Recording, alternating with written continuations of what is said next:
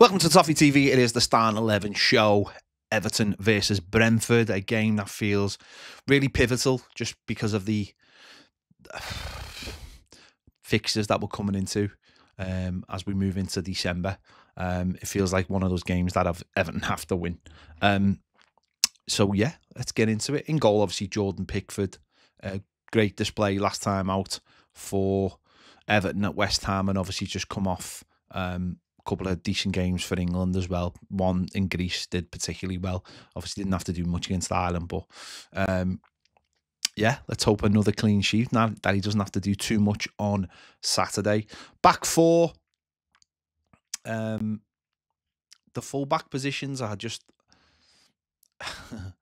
it's I think last time out I picked Patterson and I picked Ashley Young at left back. I don't know.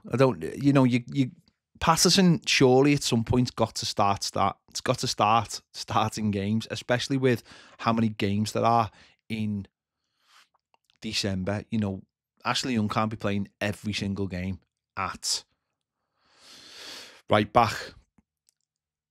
And you've got to wonder about Michalenko. Obviously, he's just played international football, but is he going to be able to play every game just with his injury record? I imagine he is, because his record over the last couple of years has been pretty good. It's just the last sort of 6 months, his injury record hasn't been great. It depends what you want to do. It depends whether you want to be attacking, it depends whether you want to be defensive. I think Brentford are there to be opened up. They are so open away from home, and that's what leads them to have no wins on the road and have conceded quite a lot of goals. So, yeah, it's whichever way you want to play. I think this would be a great opportunity for Nathan Patterson to start. So I'm going to go for Nathan Patterson at right back, and I'm going to go for Michalenko at left back. I think Ashley Young has done well. I've no issue with Ashley Young whatsoever, but he can't be playing every single game in December, and you're going to have to dip him in and dip him out. And I think home games are better for Patterson because we need to be more on the front foot. Seamus obviously is struggling with fitness, and Patterson's the backup right back, or a lot of people believe he should be first choice. So for me, I'm going to go for Nathan Patterson, and I'm going to go for Michalenko at left back. And try and get a bit of a balance. One on one side, we'll do the defending more, and on the other side, Patterson more of the attacking. The two centre backs, James Tarkowski and Jared Brantwaite. Obviously, Jared Brantwaite had like a little scare with England. Obviously, never quite got to the level they needed him to be for the 2 games. Came back, but it seems like he's fit. So I would go for those two, obviously, as the centre backs, and they're obviously the first choice. Into midfield, obviously, again, the last time out we had Adesina Gay and Mangala playing just in front of the back four. Mangala playing more as a number 6. Obviously, Ghana going out and pressing, and Harry, and we had the Corey ahead of them, and temptation might be to drop the Corey back into that role. But I just think if both of them are sort of pressing all over the pitch, or I think you lose that player who just sits in front of the back four. And I think that's where, when Fulham scored against us, that's where that goal came from, having no one just sitting and protecting the front. So I'm going to go for Mangala and Adesina Gay as those two playing in front. And I think that allows then the 3 in front to be a lot more they still obviously have to be defensive minded, but I think there's more room for them to be attacking, certainly at home, which, we should be on the front foot playing at home, especially against a team like Brentford who've conceded so many goals. So I'm going to go for Lindstrom on the right. I think there's signs there.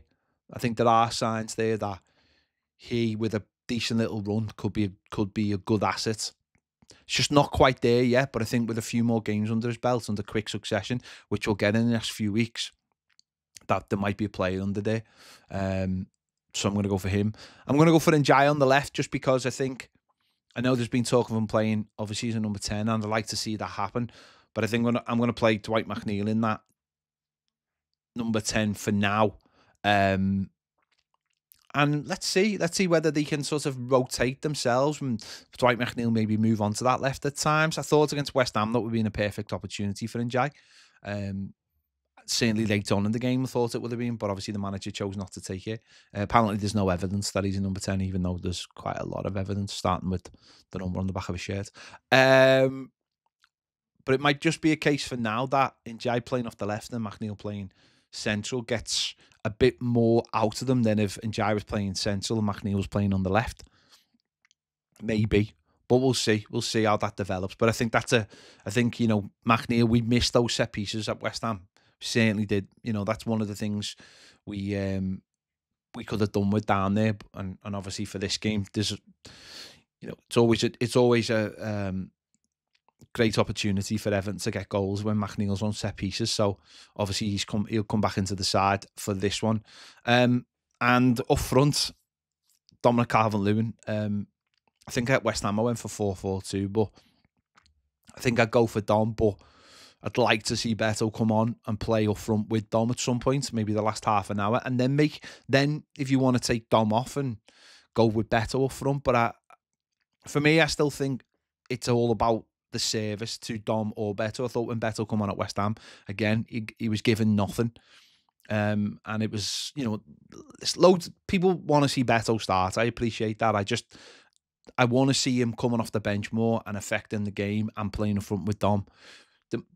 The manager might look at some point and say, no, it's time to rest, leave Dom and put Beto, and maybe with more games again with December, that's what the manager will do. But for me, at home, I still think Dom is the best option. You've just got to provide the service. And that's maybe McNeil, maybe playing on the left-hand side would help with that. I don't know, but that's the 11 I'm going to go for anyway. Let me know your thoughts in the comments. Who would you go for this game? It's a game we need to win. It really is. If we can win this game, it sets us up a lot better for December, obviously. And then the next home game after the Man United game is Wolves, and you think, right, that's another one we can win. And, the likes of the derby, that takes care of itself. And so just try and get the 3 points, for God's sake. Or try and go out there and play like a team trying to get 3 points. So there you go. Let me know your thoughts in the comments. Who would you play in this team? Make sure to check out the match preview with Baz and myself. Thanks for watching. See you later.